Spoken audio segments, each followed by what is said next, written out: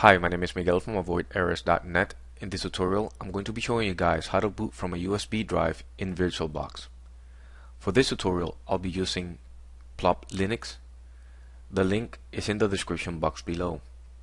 If you get there and you don't get to the download section, you can easily click on Downloads,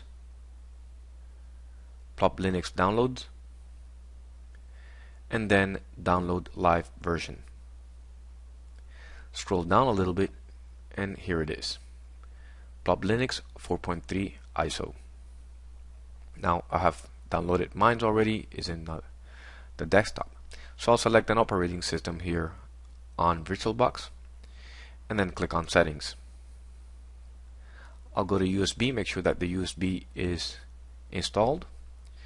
Now here, enable USB controller and select the USB controller depending on the USB port you plugged in that USB, and click on the add icon to select the USB. In my case, it is the general USB 1100. Now go to storage and select the add disk icon next to controller IDE. Choose a disk and then browse for that Plop Linux ISO you just downloaded.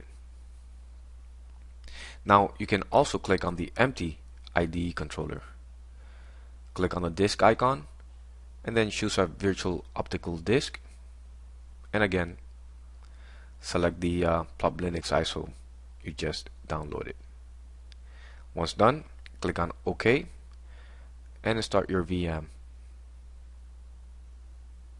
Once you start the VM, you'll boot to the Plop Linux ISO. Now here, using the arrow keys, select Plop Boot Manager and press Enter. And again, select USB and press Enter.